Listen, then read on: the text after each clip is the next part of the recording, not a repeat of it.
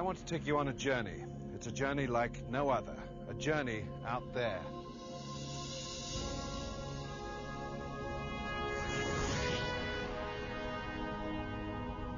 Look up at the night sky.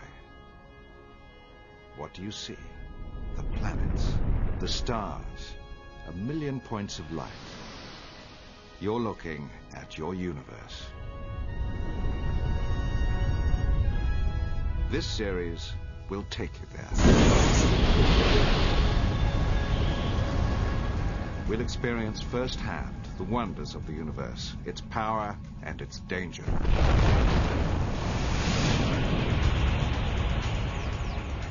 And to take a closer look, we'll even bring space down here to Earth.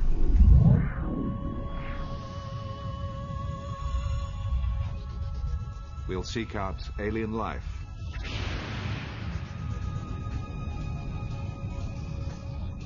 Witness the birth of new worlds.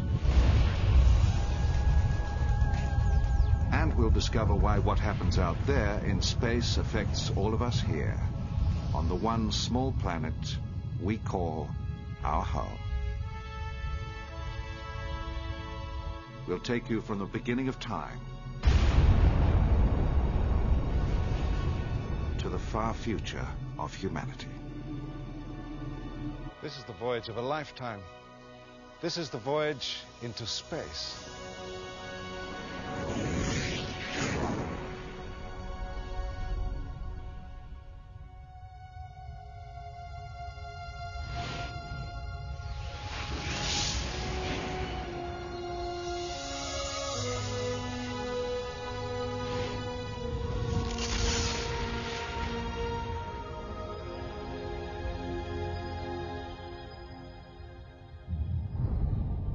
We begin with the big question. Where did we come from?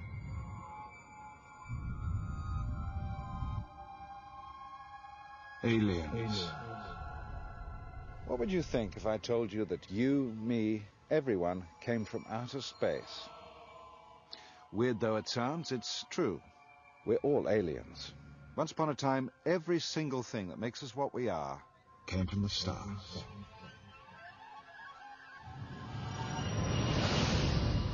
We live in a small corner of the universe. This is our neighborhood, the solar system. At its center, the sun. And just 150 million kilometers away is our home, the Earth.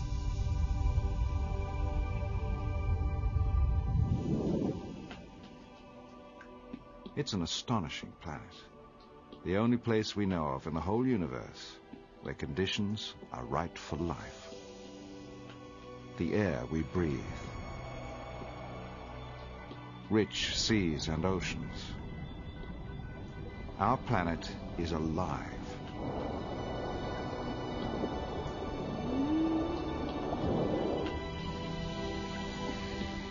And what's remarkable is, it shouldn't be.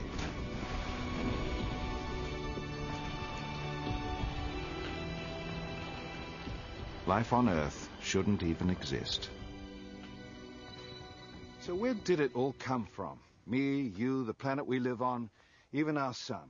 It's a puzzle because at the beginning, none of it was here. Let me show you what I mean. This is the moment it all started, the Big Bang.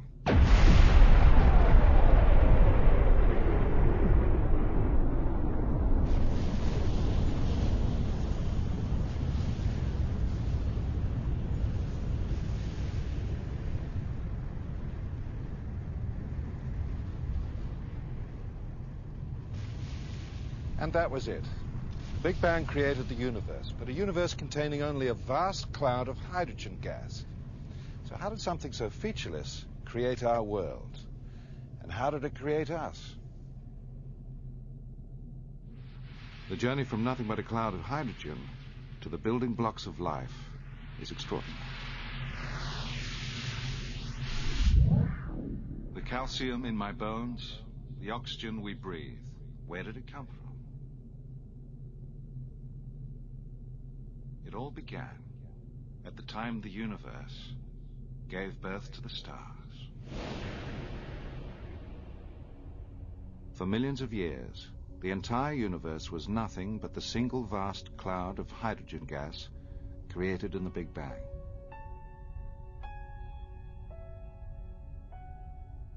But within the cloud, something amazing was happening. Shock waves from the Big Bang were echoing through the cloud, making it billow and swirl.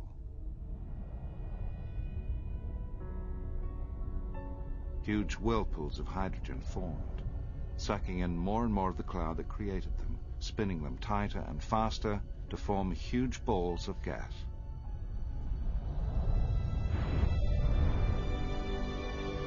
And as they span, these enormous spheres got hotter and hotter, until the moment came that changed the universe forever.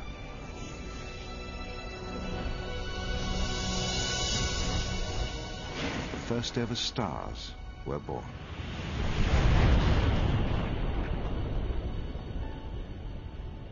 But these stars alone are not enough to explain why we're here.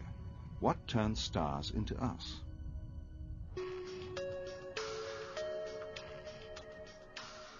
Beneath the deserts of Arizona is a device which may reveal the answer. Lawrence Krauss is a physicist, but this isn't a lab he's visiting. It's a weapons silo. The closest we've been able to come to that incredible release of energy associated with the violent birth of a star is with a bomb, the hydrogen bomb or the super bomb. Hidden in bunkers like this is a technology that allows us, for a moment, to understand what goes on in the heart of a star.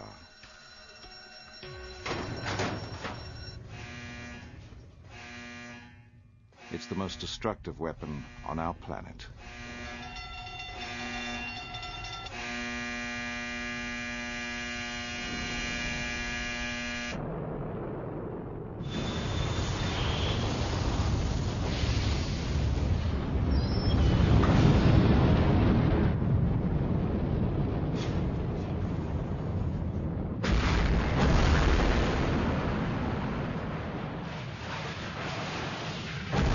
This is the power of a hydrogen bomb.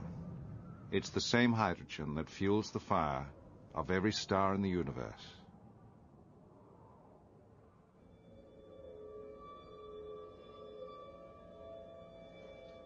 I'm standing here on the gantry near the very top of a Titan intercontinental ballistic missile, a huge rocket designed to propel at its very top a small payload containing the most explosive device ever created by mankind.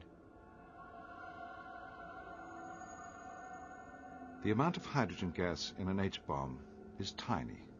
It's barely enough to fill a party balloon, but the energy it can unleash is devastating.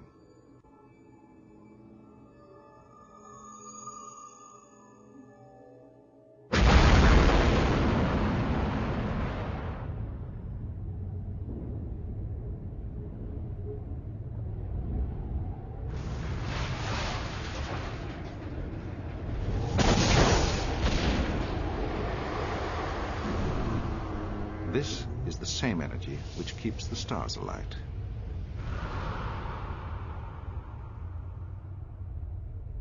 All this is from just a single balloonful of hydrogen.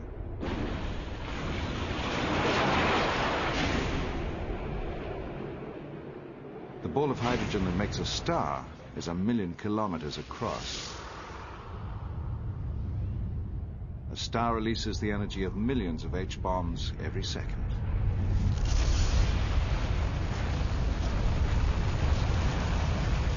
But far from being destructive, inside the nuclear furnace of every star, there is an extraordinary process of creation.